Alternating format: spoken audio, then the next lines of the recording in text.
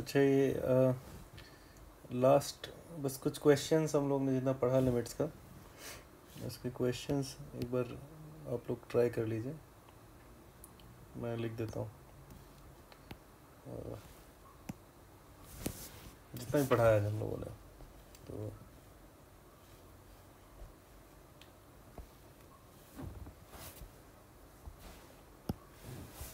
इसमें कौन कौन से अभी लिमिट्स के क्वेश्चन की बात हो रहा हूँ। तो फर्स्ट मैं लिख दे रहा हूँ, आप लोग ट्राई कीजिए।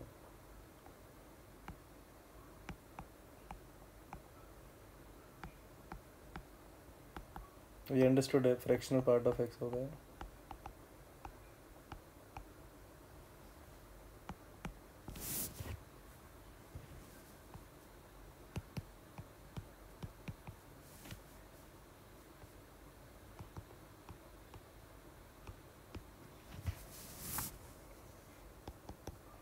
ये आपका ग्रेटेस्ट इंटीजर फंक्शन है।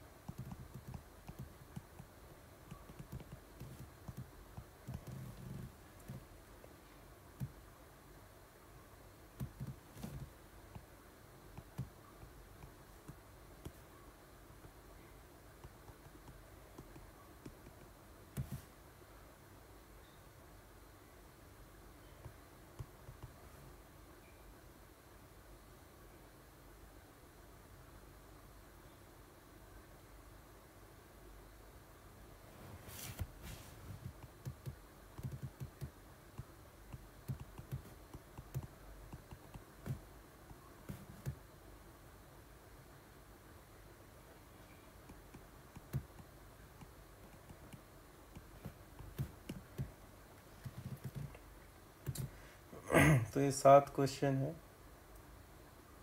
ये आप लोग को ट्राई करना है। तो आप चाहो तो इसको पॉज करके कर सकते हो। You can take 20 minutes 25 minutes easily. तो उसको आप ट्राई करिए।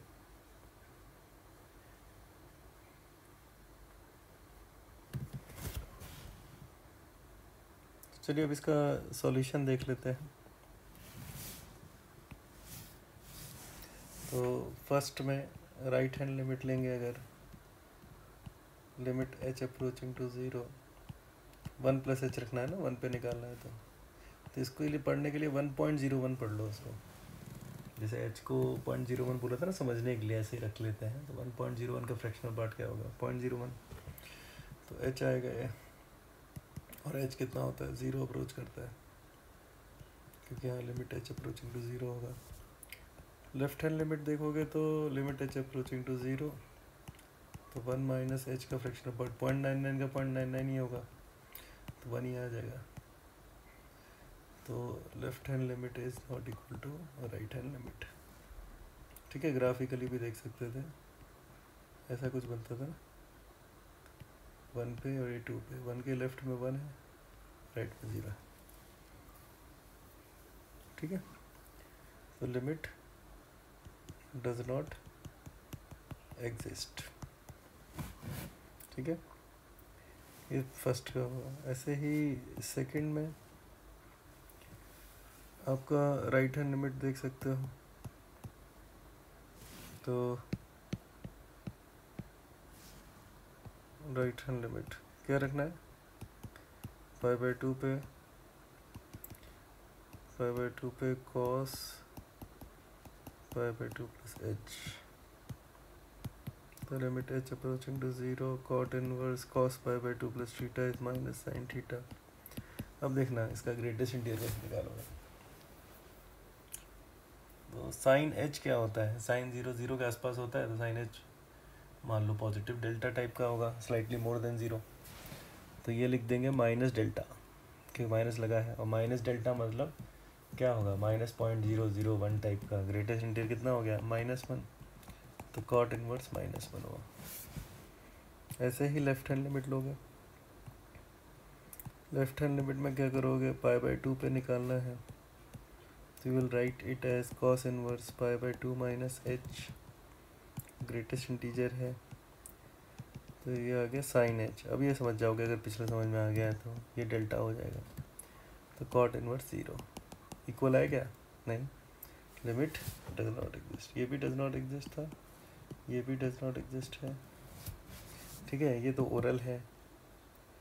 नेक्स्ट वाला x बाई टू एक्स का ग्रेड के जो भी दिया है, तो 1/2। ठीक है, फोर्थ में थोड़ी हेल्प कर देता हूँ मैं। फोर्थ में ऐसा करना, रूट एक्स को t ले लेना, तो x को अगर 1 लोगे, 1 अप्रोच कर रहा है ना, x अप्रोचिंग टू 1 है, एक मिनट, x अप्रोचिंग टू 1 है, तो t अप्रोचिंग टू क्या होगा, वही 1। तो इजी पड़ जाता है तुमको question, t approaching to 1 t की power 4 minus T upon T minus 1, तो ये फैक्टराइज हो जाएगा easily. t common, t cube minus 1 upon T minus 1, तो ये अब हो जाएगा इजीली, 3 आंसर आ जाना चाहिए। ठीक है, फिफ्थ में राइट हैंड लिमिट लोगे, तो limit x approaching to 2 plus पे फंक्शन ये है, तो 2x माइनस 3, ये तो परेशान करता नहीं है, 2 into 2 minus 3 1। Left hand limit लोगे तो x अप्रोचिंग टू 2 माइनस, कौन सा फंक्शन है 2 माइनस पे, x लेस देन 2 है, 4 माइनस एक्स स्क्वायर, यहाँ पे 2 रखो, 0 आ रहा है, again limit does not exist. ठीक है, सिक्स्थ में क्या क्वेश्चन है, ये है limit x approaching to 0 x upon √1 plus x minus √1 minus x. अगर पुट करोगे तो 0 अपॉन 1 माइनस 1 कितना हुआ, 0/0 फॉर्म। इनडिटर्मिनेंट है कि नहीं, तब ये बड़ी बड़ी बातें होती हैं। तब ये अब रूट दिया है तो इसको रेशलाइज कर दो, जो रूट दिया है तो रेशलाइज कर दीजिए। रेशलाइज कैसे करेंगे,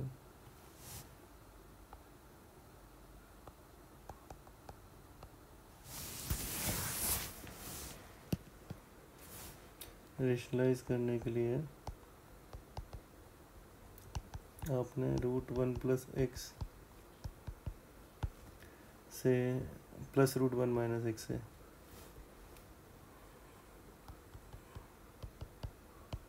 मल्टीप्लाई डिवाइड किया, तो x into √1 plus x plus √1 minus x upon a minus B into A plus B, कितना आएगा,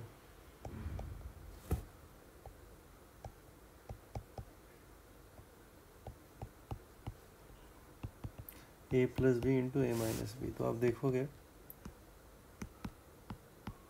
x into √1 plus x plus √1 minus x, नीचे कितना आएगा, कैंसिल, 2x आ रहा है, फिर कोई टेंशन नहीं है,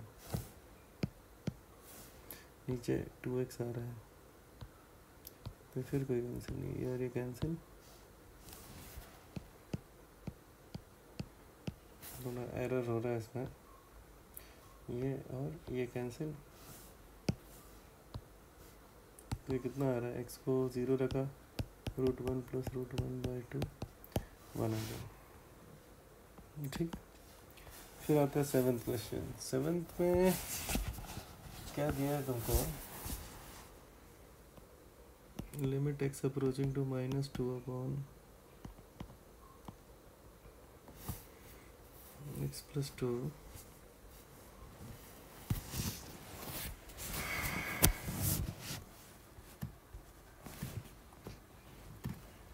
एक मिनट,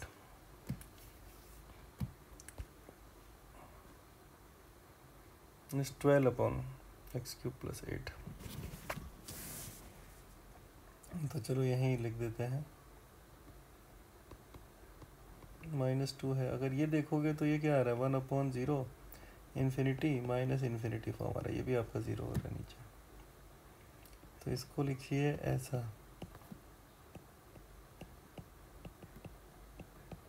a³ + b³ लगा रहा हूँ, a³ + b³, a² a + b into a² + b² - ab। ठीक है, एलसीएम लो, तो x + 2 इंटू x² + 4 - 4x, यहाँ पर भी x² + 4 - 4x - 12। फिर ये फैक्टर हो जाएगा तुम्हारा, तो यहाँ पर x² - 4x - 8, यहाँ पर कितना है,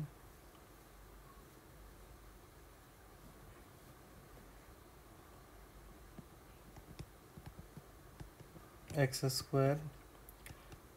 4x - 8।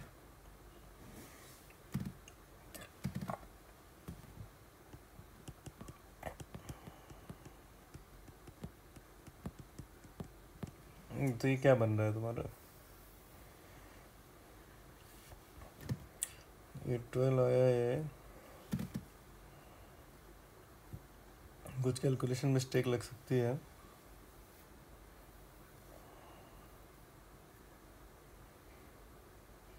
a² a³ + b³ को लिखा, a³ + b³ को लिख रहा है a + b into a² + b² - ab, तो -2x। अच्छा, तो ये इसकी जगह 2 आना चाहिए यहाँ पर। ठीक है, एक बार और लिख देते हैं, remove to avoid any confusion. तो x² + 4 - 2x, तो ये ऊपर एलसीएम लोगे तो यहाँ पर भी -2x आएगा।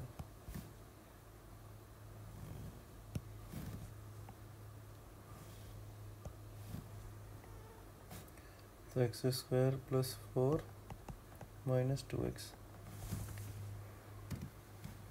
तो ये कितना है लास्ट में, माइनस,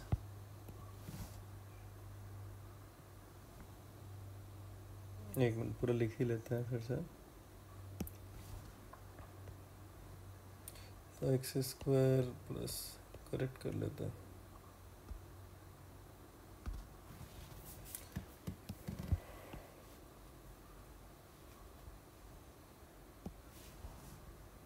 इन्फिनिटी, एक मिनट, हाँ, limit x approaching to -2 1/x + 2 -12 upon x + 2 into a + b into a² + b² - ab।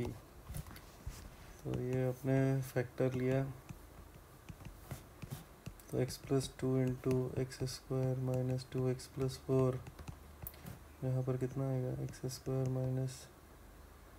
2x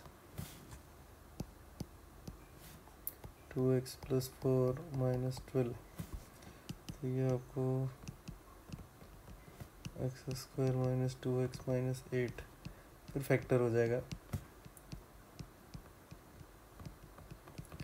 इससे इसे कैंसिल करोगे तो क्या आएगा, x - 4 -2 रख दीजिए, तो ऊपर आ गया -6, और नीचे आ रहा है 4 8 12, तो -12 आंसर है।